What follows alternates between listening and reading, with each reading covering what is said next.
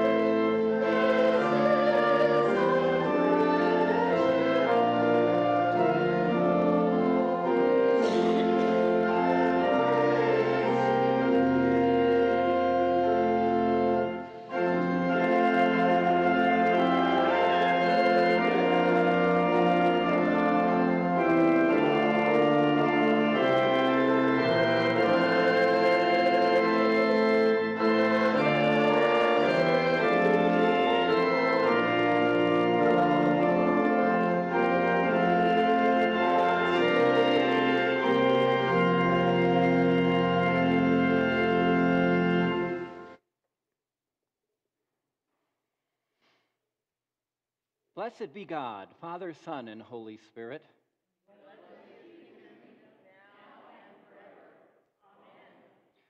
And saying together, Almighty God, to you all hearts are open, all desires known, and from you no secrets are hid. Cleanse the thoughts of our hearts by the inspiration of your Holy Spirit, that we may perfectly love you and worthily magnify your holy name through Christ our Lord. Amen. And we say the song of praise together as well. Glory to God in the highest, and peace to his people on earth.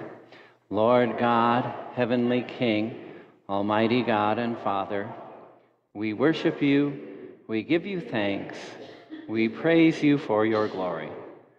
Lord Jesus Christ, only Son of the Father, Lord God, Lamb of God, you take away the sin of the world. Have mercy on us. You are seated at the hand of the Father. Receive our prayer, for you alone are the Holy One. You alone are the Lord. You alone are the Most High, Jesus Christ, with the Holy Spirit, in the glory of God the Father. Amen. The Lord be with you. And also with you. Let us pray. Grant, O merciful God, that your church, being gathered together in unity by your Holy Spirit, may show forth your power among all peoples, to the glory of your name, through Jesus Christ our Lord, who lives and reigns with you and the Holy Spirit, one God, forever and ever. Amen. And you may be seated for the reading, the lessons.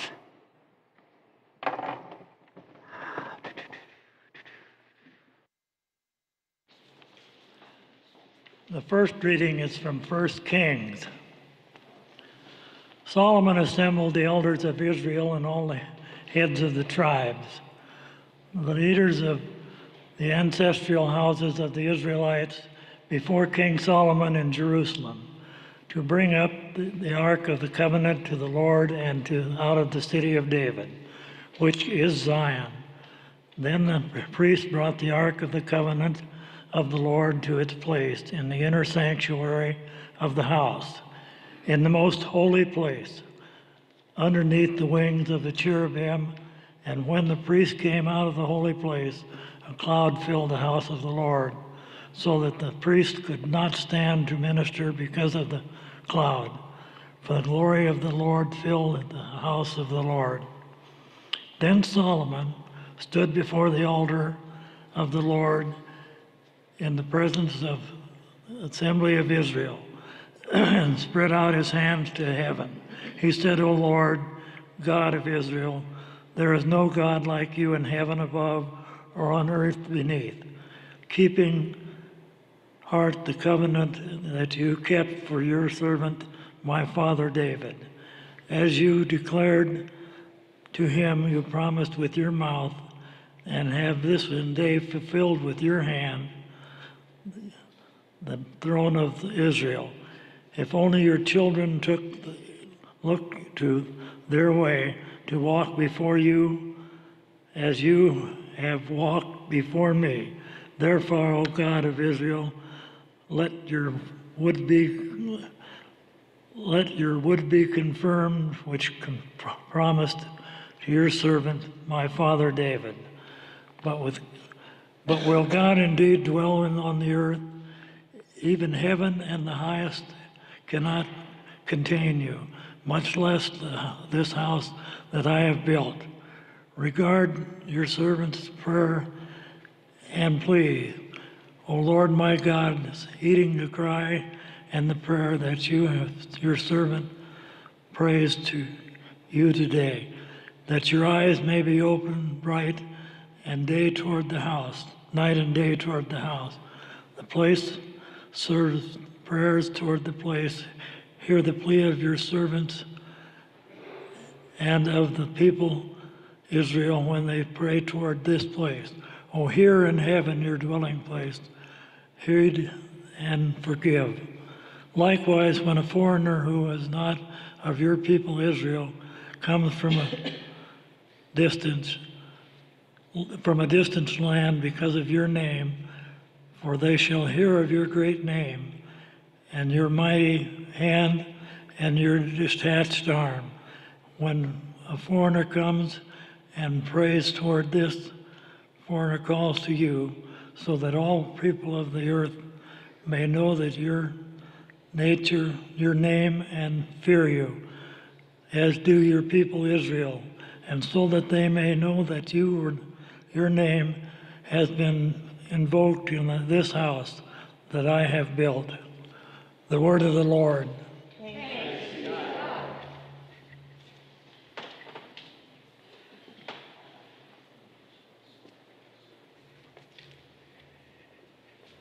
The psalm for this morning is Psalm 84. If the congregation will please respond on the half verse. How dear to me is your dwelling, O Lord of hosts. My soul does desire and long for the courts of the Lord. My heart, my flesh rejoices in God. The sparrow has found her a house, and the swallow a nest where she may lay her young.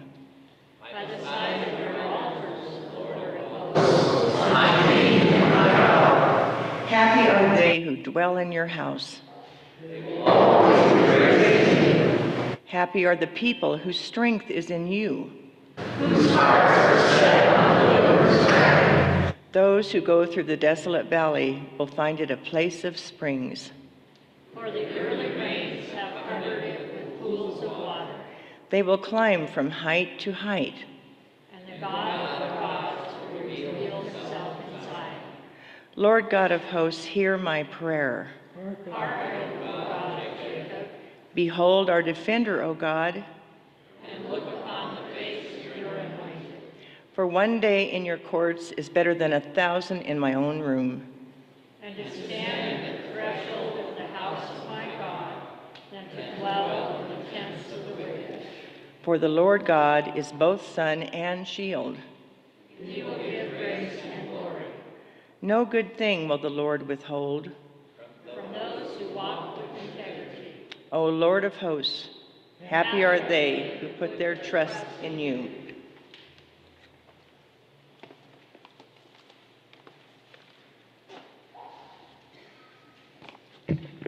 The epistle this morning is from the book of Ephesians. Be strong in the Lord and in the strength of his power. Put on the whole armor of God so that you may be able to stand against the wiles of the devil. For our struggle is not against the enemies of blood and flesh, but against the rulers, against the authorities, against the cosmic powers of this present darkness, against the spiritual forces of evil in the heavenly places. Therefore, take up the whole armor of God, so that you may be able to withstand on that evil day, and having done everything to stand firm. Stand therefore, and fasten the belt of truth around your waist, and put on the breastplate of righteousness. As shoes for your feet, put on whatever will make you ready to proclaim the gospel of peace. With all of these, take the shield of faith, with which you will be able to quench all the flaming arrows of the evil one. Take the helmet of salvation and the sword of the Spirit, which is the word of God. Pray in the Spirit at all times, in every prayer and supplication. To that end, keep alert and always persevere in supplication for all the saints. Pray also for me, so that when I speak, a message may be given to me to make known with boldness the mystery of the gospel, for which I am an ambassador in chains. Pray that I may declare it boldly, as I must speak. The word of the Lord. Thanks be to God.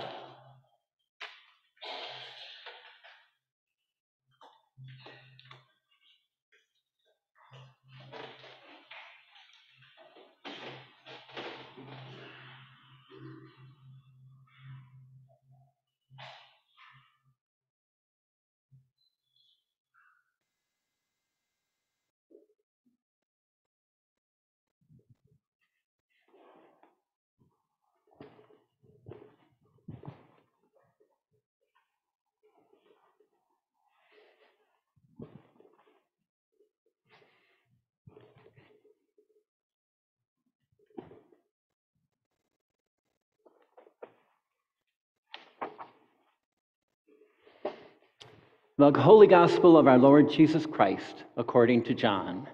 Glory to you, Lord Christ. Jesus said, "Those who eat my flesh and drink my blood abide in me, and I in them. Just as the living Father sent me, and I live because of the Father, so whoever eats me will live because of me. This is the bread that came down from heaven, not like that which your ancestors ate and they died. But the one who eats this bread will live forever." He said these things while he was teaching in the synagogue at Capernaum. When many of his disciples heard it, they said, "This teaching is difficult. Who can accept it?" But Jesus, being aware that his disciples were complaining about it, said to them, "Does this offend you? Then what if you were to see the Son of Man ascending to where he was before? It is the Spirit that gives life. The flesh is useless. The words that I have spoken to you are spirit and life. But among you there are some who do not believe." For Jesus knew from the first who were the ones that did not believe, and who was the one that would betray him. And he said, "For this reason I have told you that no one can come to me unless it is granted by the Father." Because of this, many of his disciples turned back and no longer went about with him. So Jesus asked the 12, "Do you also wish to go away?" Simon Peter answered him, "Lord, to whom can we go? You have the words of eternal life. We have come to believe and know that you are the Holy One of God." The Gospel of our Lord. Glory to you, Lord Christ.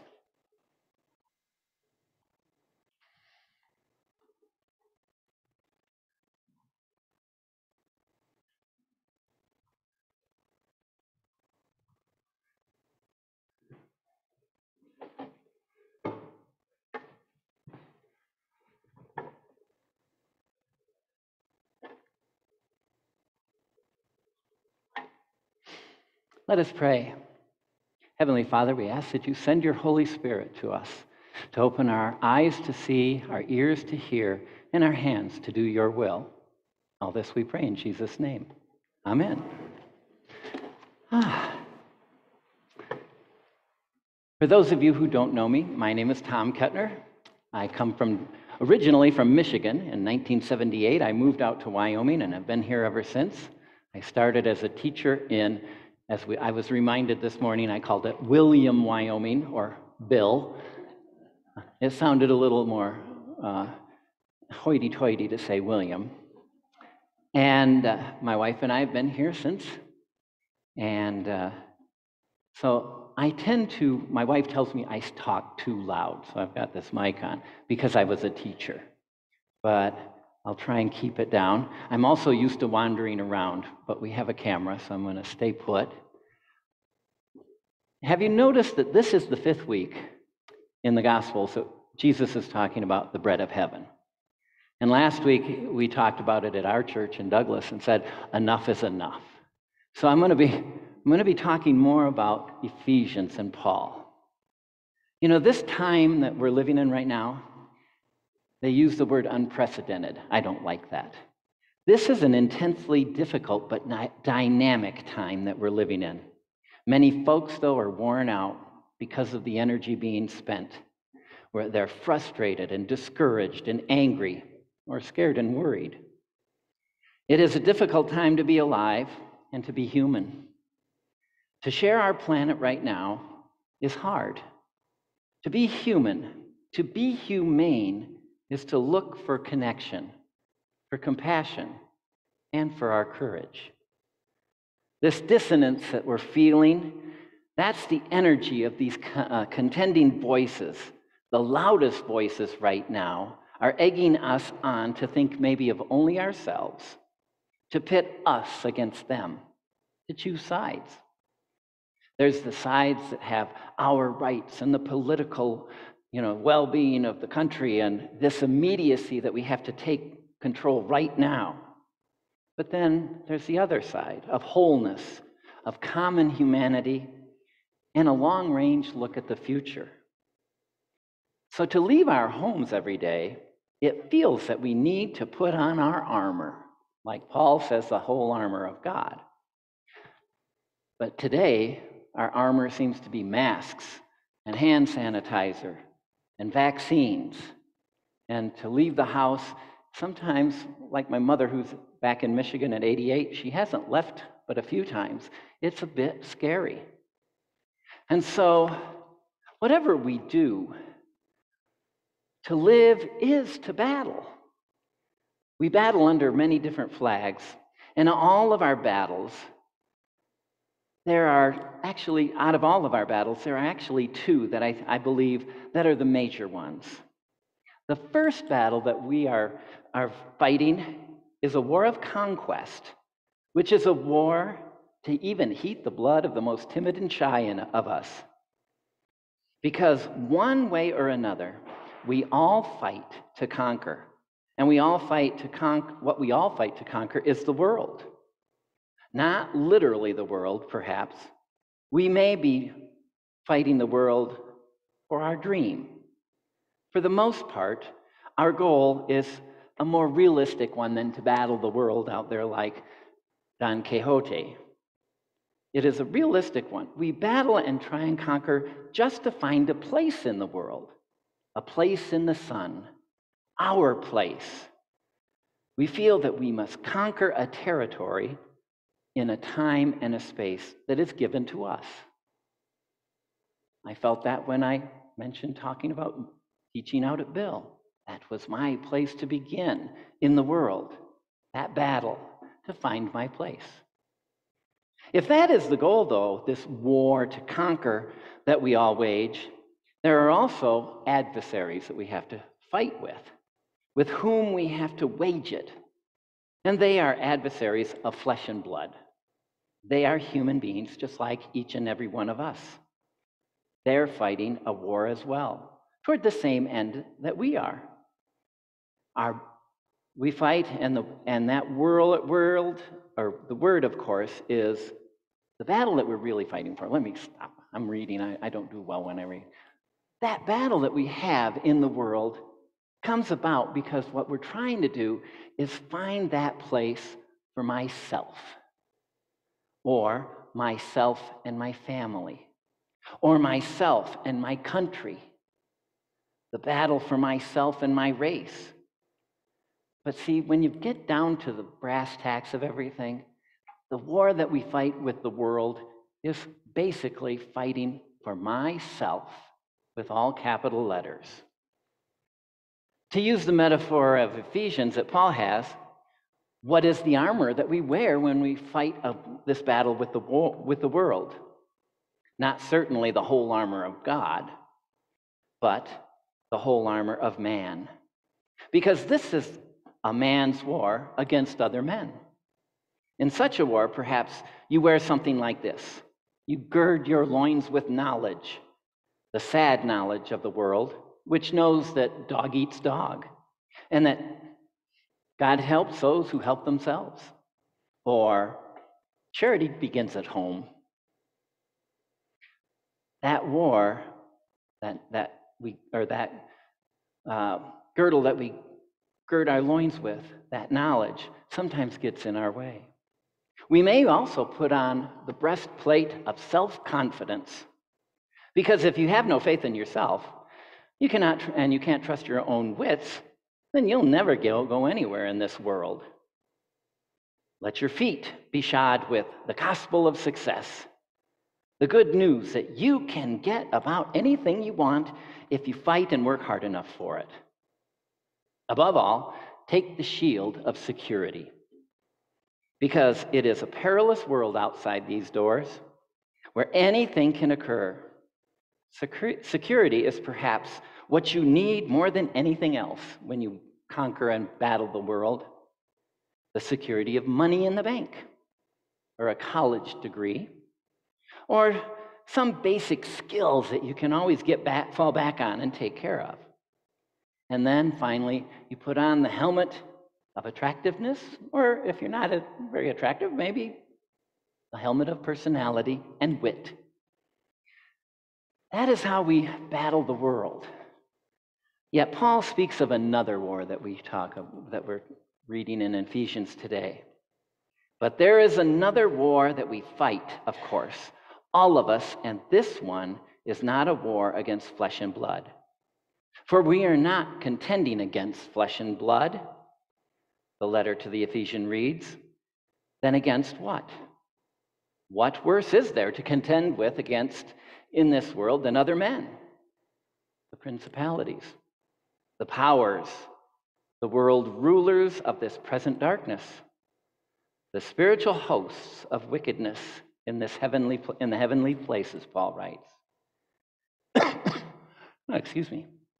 The other war is the war not to conquer. This war is not a war to conquer, but a war to become whole and at peace with ourselves and our sins. It is a war not of conquest, but of liberation, because the object of this other war, is to liberate the dimension of selfhood, which has become lost. The dimension of selfhood that involves the capacity to forgive and the will for the good of not only myself, but for all selves and all people. This war is a war to become human and to reveal and find the divine humanity within each one of us.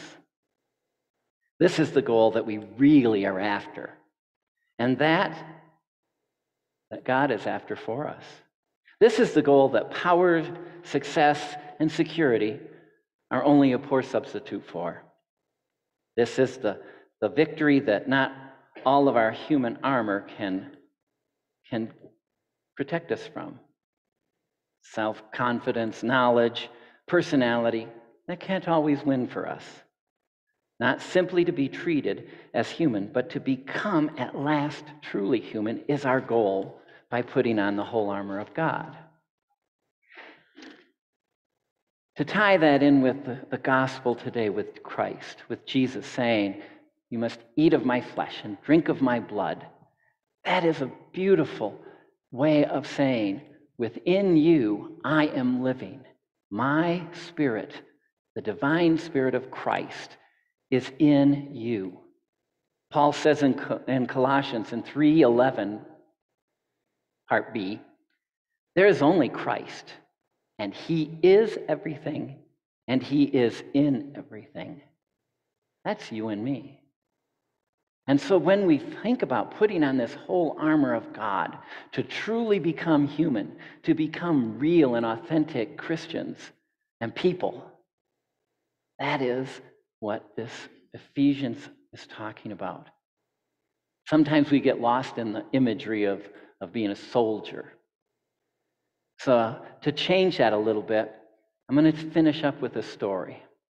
I don't know. One of my favorite R&B singers who just passed away recently, Bill Withers. I don't know if you know Bill Withers. He sang Ain't No Sunshine When She's Gone, or Lean on Me. My favorite is Grandma's Hands. They did a documentary when he was in his 70s, and it was called Still Bill. And Bill was talking to some children who had speech impediments, stutterers, severe stutterers. And Bill told them this. He says, when I was growing up in West Virginia, I had a severe stutter. And he says, I knew when I left the house, I was going to be bullied. I was going to be picked on because of that stutter. His stutter lasted until he went into the Navy. But Bill told these children, he says, I know the war you're fighting with outside that wall, outside these doors. I know what you're going to face. People are going to pick on you. They're going to bully you. They're going to disrespect you and think you're not very smart because you stutter. You can't get your ideas across. He says, I know that. He says, but what got me through my growing up is my grandma taught me that when I leave this house, I have to go with prepared forgiveness. I love that term, prepared forgiveness. Before Bill left that house, he knew he was going to have to forgive people. And he was prepared to do so. That's putting on the armor of God and becoming a real human being and finding that divine within. So, as we look at everyone here and everyone outside these walls, I've got a question for you. We're all imperfect. We're not perfect.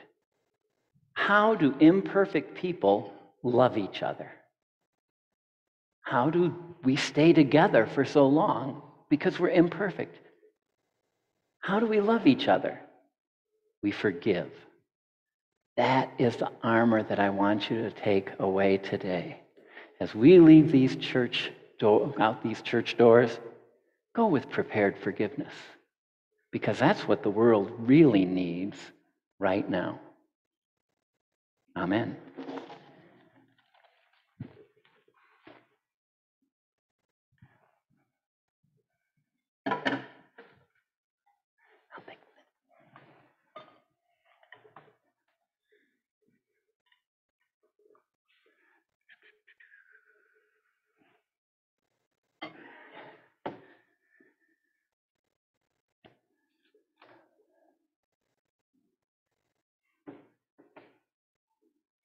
And now let us stand and say together the Nicene Creed, found on page 358.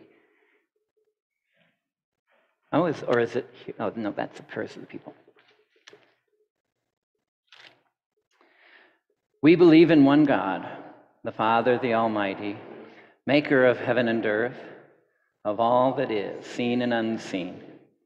We believe in one Lord, Jesus Christ, the only Son of God, eternally begotten of the Father, God from God, light from light, true God from true God, begotten, not made, of one being through him all things were made. For us and for our salvation, he came down from heaven. By the power of the Holy Spirit, he became incarnate from the Virgin Mary and was made man. For our sake he was crucified under Pontius Pilate. He suffered death and was buried. On the third day he rose again. In accordance with the Scriptures, he ascended into heaven and is seated at the right hand of the Father. He will come again in glory to judge the living and the dead, and his kingdom will have no end. We believe in the Holy Spirit, the Lord, the giver of life, who proceeds from the Father and the Son. With the Father and the Son, he is worshiped and glorified. He has spoken through the prophets. We believe in one holy, Catholic, and Apostolic Church. We acknowledge one baptism for the forgiveness of sins, and for the resurrection of the dead, and the life of the world to come. Amen.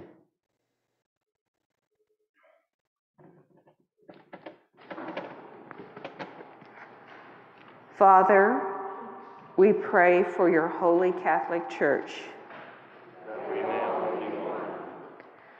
We pray for all bishops, priests, and deacons. They may be faithful ministers of your word and sacraments. Grant that every member of the church may truly and humbly serve you. That your name may be glorified by all people. We pray for all who govern and hold authority in the nations of the world. That there may be justice and peace on the earth. Have compassion on those who suffer from any grief or trouble. They may be delivered from their distress. Give to the departed eternal rest, especially Jeannie.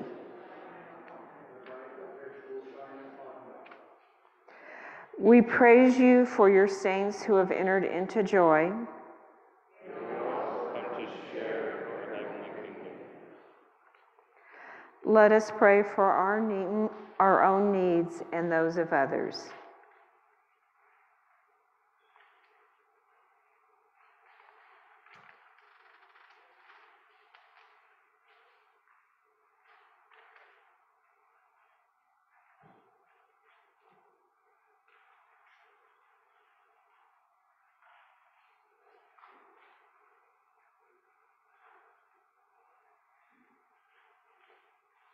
In Jesus' name, we pray, amen.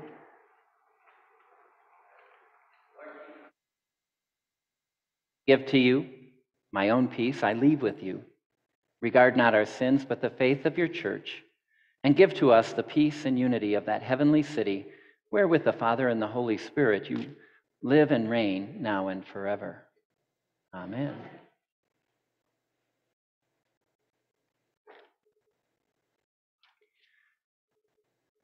And on page 360 in your Book of Common Prayer, let us confess our sins against God and our neighbor.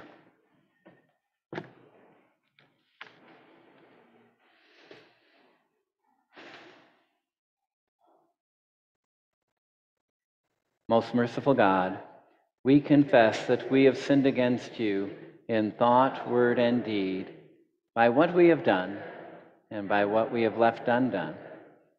You have not loved us with our whole heart. We have not loved our neighbors as ourselves. We are truly sorry, and we humbly repent. For the sake of your Son, Jesus Christ, have mercy on us and forgive us, that we may delight in your will and walk in your ways, to the glory of your name.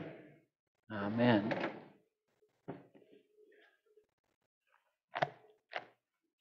Almighty God, have mercy on you and forgive you all your sins through our Lord Jesus Christ. Strengthen you in all goodness, and by the power of the Holy Spirit, keep you in eternal life. Amen. The peace of the Lord be always with you.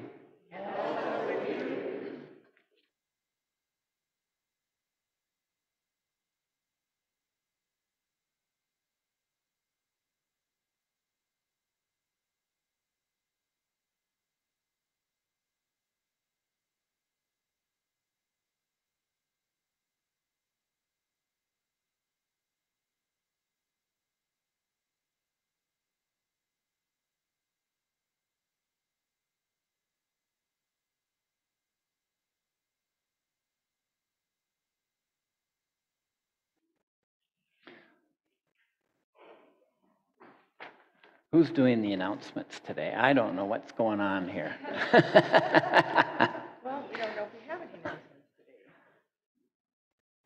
You can ask. Are there any announcements for the good of the congregation to be made? Okay. How about birthdays? How about anniversary? Birthday?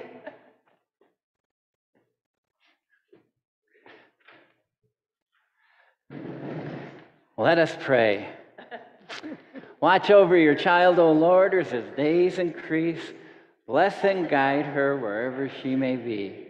Strengthen her when she stands. Comfort her when discouraged or sorrowful. And pick you up when you fall. And in your heart may thy peace, which passeth understanding, abide all the days of your life. Through Jesus Christ our Lord. Amen. Thank you. Happy birthday. My wife's birthday was yesterday, and she turned 64. She's making that known. And she sang that Beatles song to me, "Will you still love me when I'm 64?" And I said, yeah, I will. Any anniversaries? We have our offertory.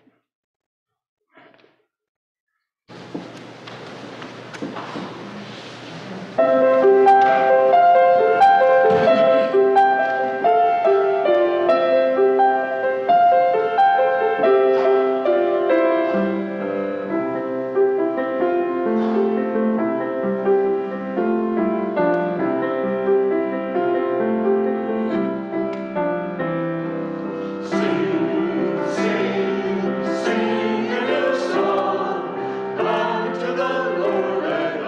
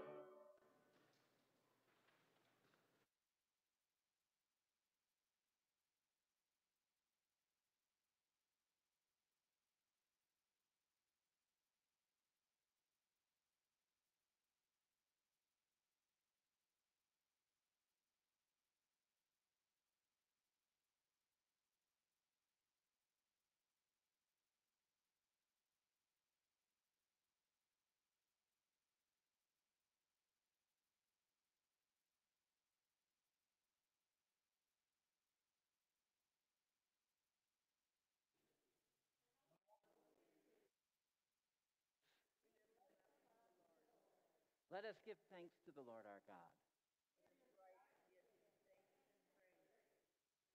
God of all power, ruler of the universe, you are worthy of glory and praise. Glory to you forever and ever. At your command, all things came to be.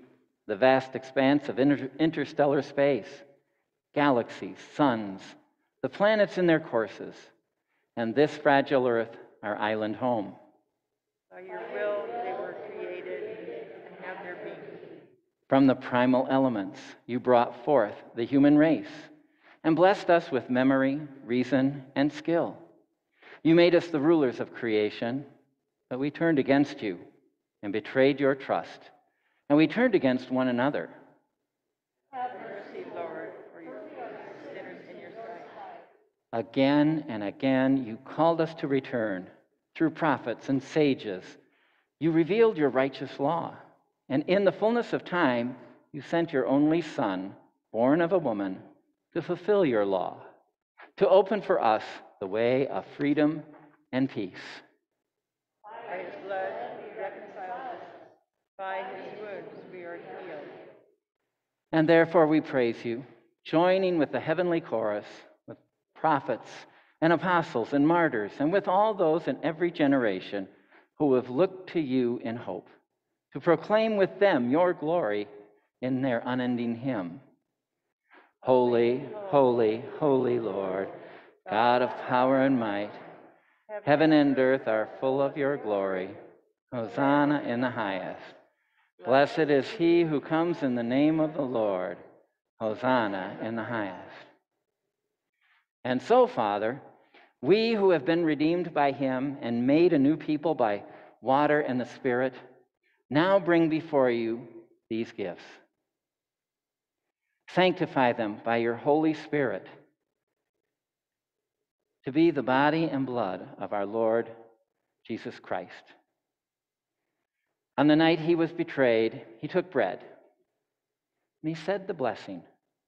He broke the bread, and he gave it to his friends and said, "Take, eat, this is my body, which is given for you. Do this for the remembrance of me."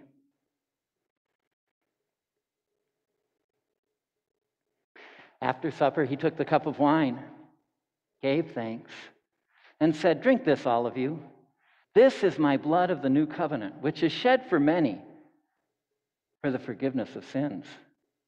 Whenever you drink it, do this for the remembrance of me."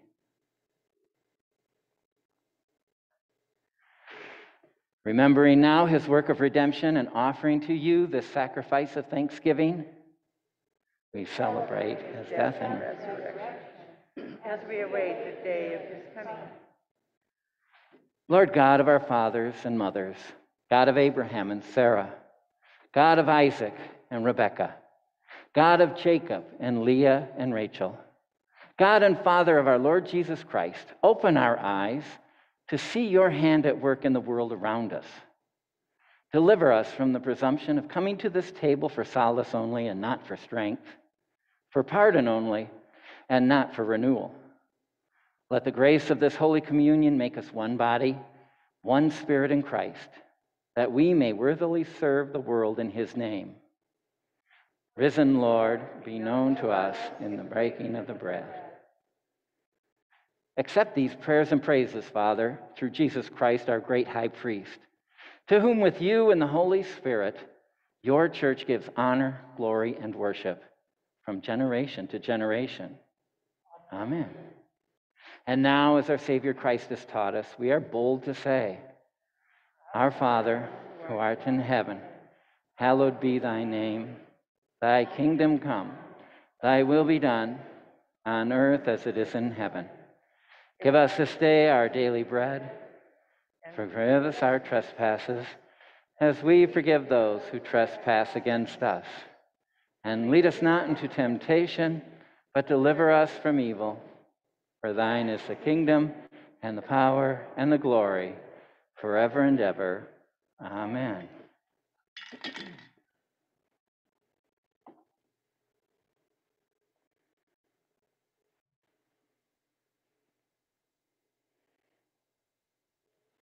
Alleluia, Christ our Passover is sacrificed for us.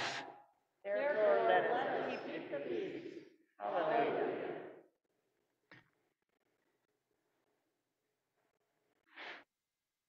People of God, take them in remembrance that Christ died for you, and feed on him in your hearts with faith and thanksgiving.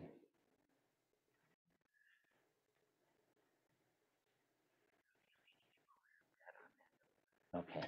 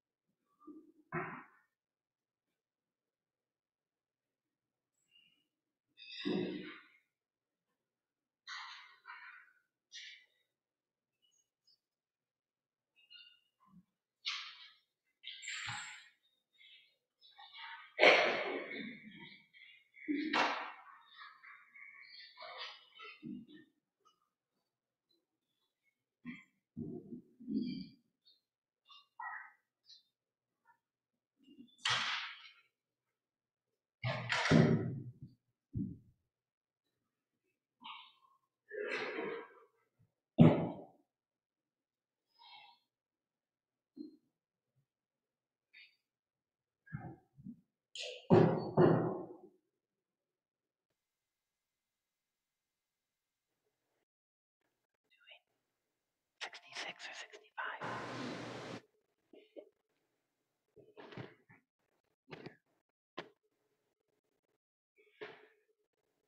Let us pray. Eternal God, Heavenly Father, you have graciously accepted us as living members of your Son, our Savior, Jesus Christ, and you have fed us with the spiritual food in the sacrament of his body and blood. Send us now into the world in peace, and grant us strength and courage to love and serve you with gladness and singleness of heart, through Christ our Lord. Amen. And may the Lord bless you and keep you. May the Lord make his face to shine upon you and be gracious to you. May the Lord lift up his countenance upon you and give you peace. And may the blessing of God Almighty, the Father and the Son and the Holy Spirit, be with you and remain with you always. Amen.